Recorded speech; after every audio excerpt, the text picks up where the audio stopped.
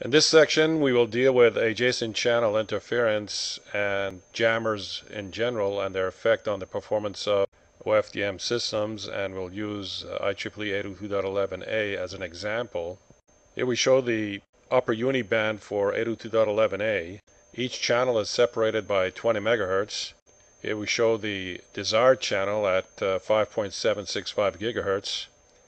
The adjacent channel is at 5.785 gigahertz, and the alternative channel, which what we will refer to as the alternative channel, is at 5.805 gigahertz, and each channel is separated by 20 megahertz.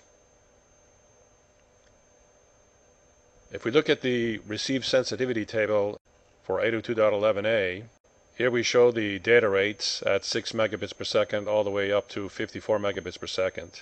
The second column here shows the minimum sensitivity, that is the input power at the antenna, in order to achieve a 10% packet error rate with a PSDU length of 1000 bytes.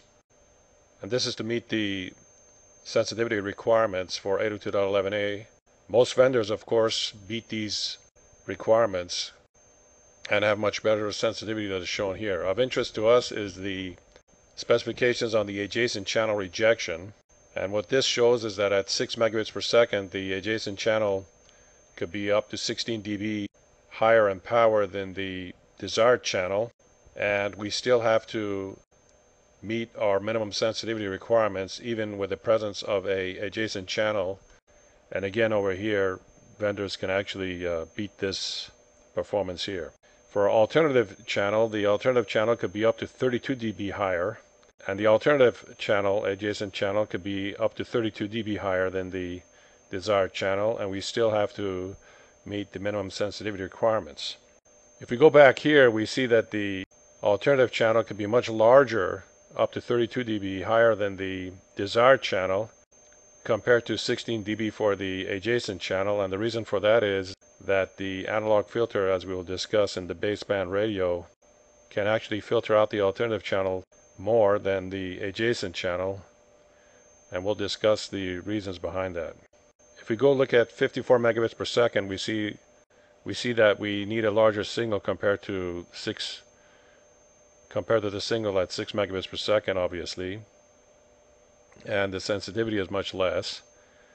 And also, since for 54 megabits per second the constellation points are much closer to each other, we can tolerate less adjacent channel interference, and you can see that over here with the specification that the adjacent channel rejection is -1 dB. In this figure, we actually show the desired channel and the adjacent channel. They're separated by 20 megahertz. This is the spectrum, and in the next diagram we show the spectrum in dBs, and we see that the desired channel shown over here, and we observe that the adjacent channel is around 16 dB higher than the desired channel, and we should be able to reject the adjacent channel even though it's much larger and still achieve our minimum sensitivity requirements. So let's go over how we would actually tackle adjacent channel interference, a jammer, and still be able to meet the minimum sensitivity requirements. In this graph here, we show the spectrum, where the x-axis is frequency. We show the desired channel and the adjacent channel at a higher power level, both separated by 20 megahertz. And we're only showing the in-phase component for now. We see that in the case of a direct conversion receiver, after mixing with the carrier, the signal is passed through a analog baseband filter, a low-pass filter. We get the in-phase component, and we sample it and convert it to digital. Over here I'm showing that we're sampling at a rate which is 2 times FS, FS in this case being 20 megahertz for 802.11a. Recall that in 802.11a the sampling rate was 20 megahertz and the bandwidth was actually 20 megahertz too. In this case we're talking about the total bandwidth including the guard intervals. Now, in a particular architecture, you can probably use a higher sampling rate, but in this case we're using twice the sampling rate, just an example. So consider the analog baseband filter and its frequency response shown in the graph over here. The analog baseband filter will actually hopefully filter out and reject the alternative channel. So let's go back to the diagram over here. We see that the alternative channel is separated from the desired channel, and the analog baseband filter and the actual filtering stages in the direct conversion receiver should be able to filter out the alternative channel considerably and meet the requirements for 32 dB rejection at, for example, 6 megabits per second. So we are concerned mainly with the adjacent channel because the analog baseband filter cannot completely reject the adjacent channel, and the reasons are as follows. If the analog baseband filter were to completely reject the adjacent channel, that would require a sharp cutoff by the analog filter, and that implies that the analog filter would have to be constructed from multiple stages with precision components that have to meet the requirements for a sharp cutoff and high rejection for the analog baseband filter. Now that's very difficult to do in terms of analog baseband filters, especially in a direct conversion receiver, especially when we consider the fact that we have both an in-phase channel and a quadrature phase channel, and the tighter the constraints on the analog baseband filter, then we have more problems in terms of IQ imbalance, for example. Of great concern is the fact that when you use complicated analog filters in order to meet the specifications to reject the adjacent channel with an analog baseband filter, that implies a larger area in terms of the implementation of the baseband analog filters on a RFIC, integrated circuit. And of course, it also implies a higher power consumption by the components. We've also indicated the fact that it's very difficult to achieve precision in these components and to match the IQ channel, so there's a great incentive not to implement a precision and high rejection analog baseband filter on the analog side and move that over to the baseband digital signal processing side. So we're more than happy to trade off complexity in the analog domain for complexity in the digital domain. Obviously, we can take advantage of the large-scale integration in the digital domain. Another reason for going digital is the fact that when we implement a filter in the digital domain, we don't have all the problems in terms of precision and matching as we do in the analog domain, and the issue of using a large area and power consumption are much less when we implement a digital filter in the digital domain. We'll get into that shortly. So there's a good reason to implement a baseband analog filter that provides enough rejection of the adjacent channel so that when we do sample the signal, the in-phase signal in this case, in the analog to digital conversion process, we avoid aliasing. So let's get into that.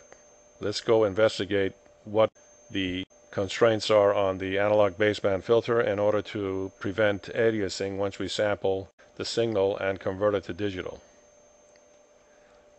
Going back to these diagrams, we see that if we pass the signal at the output of the mixer through the analog baseband filter, obviously we're assuming that the filter filters out the double harmonic components and the higher harmonic components. We're only interested in the baseband components. Then in this case we get the spectrum shown over here. So this is the spectrum of the signal prior to analog to digital conversion, and we observe that we're able to filter out partially the adjacent channel. However, there is still a large component of the adjacent channel still present in the signal.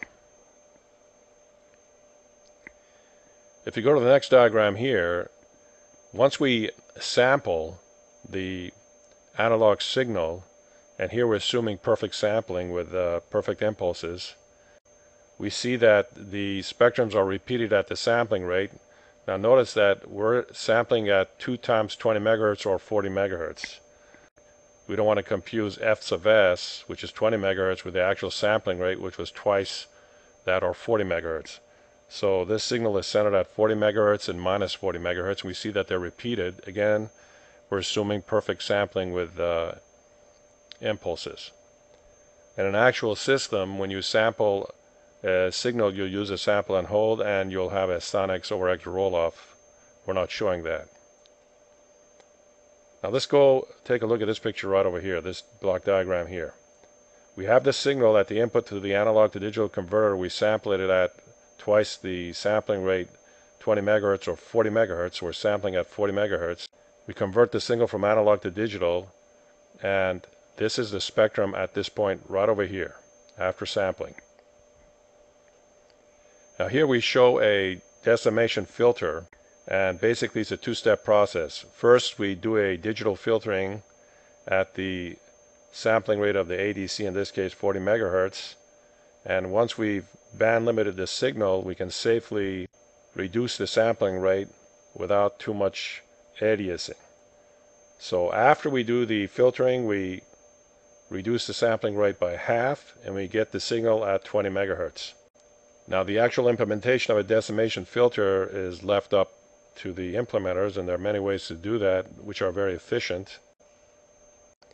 Here we show the frequency response of the digital filter, the baseband digital filter, prior to decimation to 20 megahertz. So the filter has to reject all frequency components beyond 10 megahertz. So we show that the filter is from minus 10 megahertz to 10 megahertz. And we're only showing, for example, the in-phase component.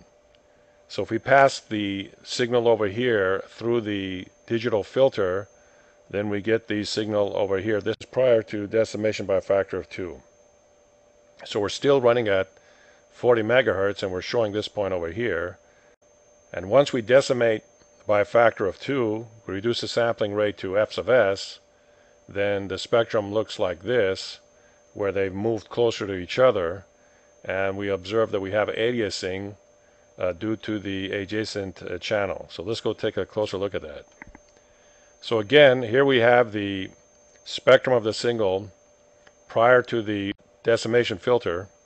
So we pass it through the decimation filter. Again, the decimation filter is not perfect. It's not a 100% block filter, because we do have constraints on the implementation of the digital domain, and there are issues that we'll get into a little bit later. So it's not like even in the digital domain you can have a decimation filter that is a total brick wall. At any rate, the digital filter is still good enough in order to filter out the remainder of the adjacent channel, such that we're only left with a little bit of residual adjacent channel after the decimation filtering. So after the decimation filter, we still have some of the adjacent channel. We haven't rejected it completely, and we don't have to reject it completely, because we have to meet the requirements and actually exceed the requirements, but we don't have to reject it completely. There's a certain amount that we can tolerate, which is a part of course, the whole system engineering. Here we just want to show what is going on in terms of the aliasing, because that'll determine how much rejection you have to have in the design of your digital decimation filter. So once we filter this is running at 40 megahertz. We decimate down to 20 megahertz, and the spectrums go into each other, and we actually have aliasing of the residual adjacent channel into the in-band channel over here. So if we focus on this component right here, we see that this is our desired channel, and the blue is the aliased adjacent channel into the in-band, and there's no way to get rid of that after, of course, we've done the decimation back to 20 megahertz. So this will be the effective adjacent channel after filtering and decimation.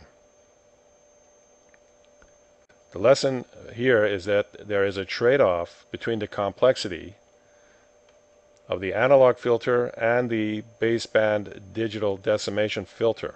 Let's go back here. If we take a look at the analog baseband filter, it basically has to reject the adjacent channel such that when we sample at twice the sampling rate or at 40 megahertz, we don't have too much aliasing over here. We have enough rejection of the adjacent channel so that we don't have too much aliasing when we sample at 40 megahertz. If we didn't have enough rejection there, then we would have aliasing when we sample at 40 megahertz from the continuous analog domain, and there's no way we can get rid of that alias signal. That imposes a requirement on the amount of rejection we have to achieve in the analog baseband filter.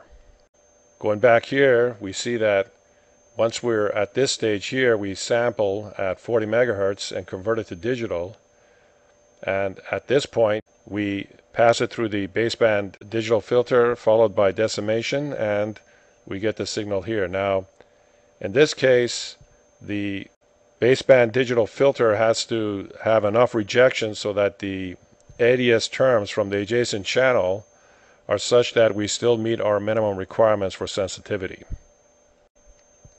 Now, there's a number of other issues that I'd like to get into, and let's discuss it by viewing this diagram right over here.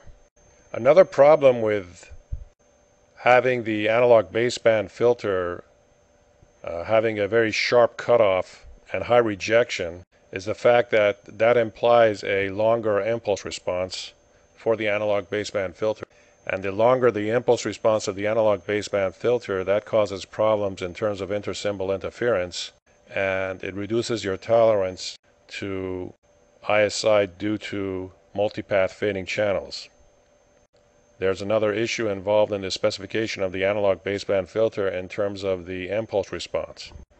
So it may turn out that you have to relax the constraints on the analog baseband filter in order to shorten its impulse response in order to provide more immunity to multipath fading and intersymbol interference, and then move that problem over to the digital baseband filtering side, where we can actually use, for example, an FIR type filter which has constant group delay and doesn't have that problem, especially since most filters that are implemented in the analog domain are infinite impulse response filters.